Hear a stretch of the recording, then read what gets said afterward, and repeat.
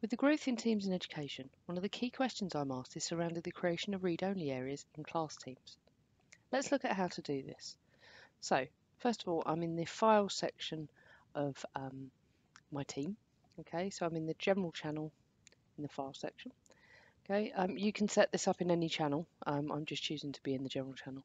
Okay, so I've set up a folder called read only. Okay, and I've ticked that, and I'm going to open it in SharePoint. Okay, and once I go through SharePoint, we can see that the read only file is there.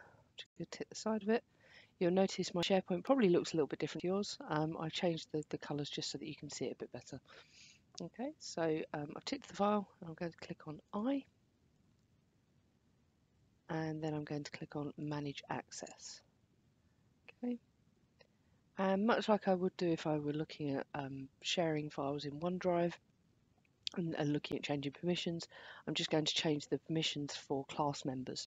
So at the bottom here we can see test class SOL members can edit this folder or files within this folder.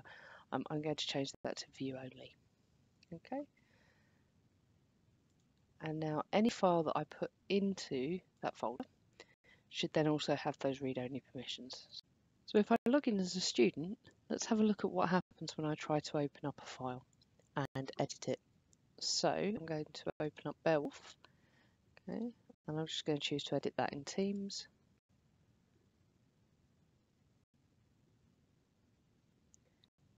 And so then if I try to type, we can see that it's saying that the document is read-only.